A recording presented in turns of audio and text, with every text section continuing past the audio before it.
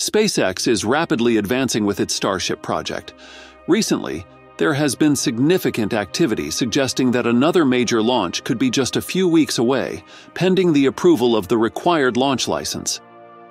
In preparation for this upcoming launch, SpaceX has recently conducted an important test at Starbase. We'll discuss this test and other key developments in this video. Before we dive into the details, remember to subscribe to our channel to stay updated on Starship and other important SpaceX news. About a month ago, Ship 25 and Booster 7 achieved a significant milestone in SpaceX's Starship program by successfully completing a launch. This event was a crucial step in validating the design and functionality of the Starship system. And now, they are advancing rapidly towards the third flight test of its Starship program, with significant progress being made on Ship 28. Just a couple of days ago, Ship 28 was rolled to Suborbital Pad B to complete engine testing. The vehicle has already undergone 2 cryogenic proof tests and spent 2.5 months at the ship stand receiving engines and upgrades. The testing schedule for Ship 28 is expected to be condensed, possibly including a cryo proof, a 6-engine spin prime, and a 6-engine static fire before it's ready for stacking with Booster 10. Booster 10, the counterpart to Ship 28 in the Flight 3 stack, has also been undergoing preparations. It received its hot stage ring and was placed on a new booster transport stand designed for easier movement and stacking onto the orbital launch mount. Like Ship 28, Booster 10's testing may include a cryo-proof, a 33-engine spin prime, and a 33-engine static fire. Regarding the orbital launch pad, after the second flight test, Musk noted that the pad needed minimal refurbishment. SpaceX has since been working on pad refurbishment, including inspecting or replacing hold-down clamps, removing parts of the booster quick disconnect, and repairing damage from Flight 2. They are also upgrading the orbital tank farm to enhance capacity and loading capability, potentially reducing propellant load times for the full stack from 90 to 45 minutes. And just yesterday, a significant development was observed at the launch complex. The Super Heavy Booster 10 was transported to the site, joining Starship 28. Both are now poised for an intensive test campaign. Standing 69 meters tall, Booster 10 is powered by 33 Raptor 2 engines arranged in a series of rings. These engines are fed by a liquid oxygen tank and a methane tank, essential for the booster's operation. The booster quick disconnect system, a critical feature located on the orbital launch table, plays a vital role in fueling the booster. This system retracts shortly before the booster's first motion. Additionally, the booster is equipped with composite overwrapped pressure vessels and electronic units vital for its functioning.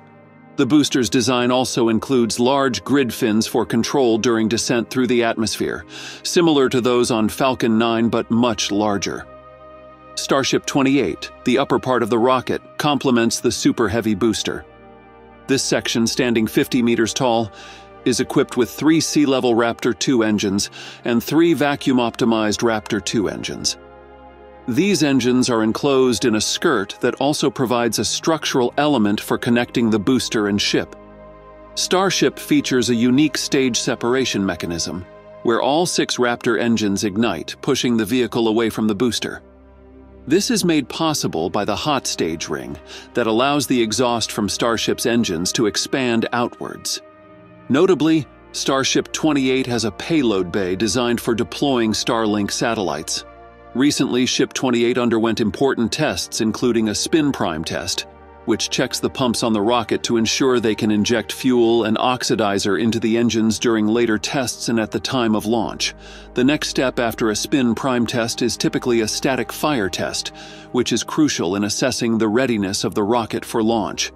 SpaceX's approach to these developments has been systematic and transparent, with regular updates shared on social media platforms. This openness has allowed enthusiasts and the public to closely follow the progress of these groundbreaking projects. The company's efficiency and determination are evident in their quick actions, such as rolling out Booster 10 to the launch pad and conducting tests on Ship 28. SpaceX's future plans for the Starship program are ambitious and involve a series of launches that extend well beyond the third and fourth flights. For the fourth flight, Ship 29 and Booster 11 are already being prepared, with Ship 29 currently undergoing modifications and pre-flight work. Following this, Flight 5 is expected to involve Ship 30 and Booster 12, with Ship 30 in the final stages of preparation and Booster 12 ready for cryogenic proof testing. Looking at the broader perspective, SpaceX's Starship is envisioned to play a crucial role in future lunar missions. According to NASA, the Starship lunar lander missions will require nearly 20 launches. This number is significantly higher than what SpaceX's leadership previously claimed. The missions will involve multiple launches of the Starship Super Heavy system, including one launch to place a propellant depot into orbit, followed by several tanker versions of Starship transferring methane and liquid oxygen propellants into the depot. Finally, the lander version of Starship will rendezvous with the depot, fill its tanks, and proceed to the moon. These launches are expected to take place from both SpaceX's current pad in Texas and the one under construction at the Kennedy Space Center. Additionally, Musk has outlined plans for future upgrades to the Starship Super Heavy launch system. These upgrades are aimed at enhancing the lift capacity and operational efficiency of the launch system. Musk envisions Starship as a rapidly reusable launcher with the capacity to operate a fleet that can be relaunched in days or hours. The current Starship Super Heavy design already has twice the lift capacity of NASA's Space Launch System and the Apollo-era Saturn V moon rockets. And with future engine upgrades, it's expected to achieve even greater thrust. These developments are part of SpaceX's overarching goal to revolutionize space technology and make it possible for humans to live on other planets. To give you some perspective on how the Starship is truly revolutionary, consider this. The estimated cost for each Starship launch is about $40 million, a stark contrast to the over $2 billion cost per launch for NASA's SLS. This dramatic reduction in cost, made possible by SpaceX's innovative approach and focus on reusability, is not just about making space travel more affordable. It's about opening up new possibilities in space exploration, colonization, and even interplanetary travel, all while making these endeavors more accessible and frequent. And that's all for today's update. If you enjoyed watching and found it useful, please make sure to subscribe to our channel and hit the like button. Thanks for watching, and I'll see you in the next one.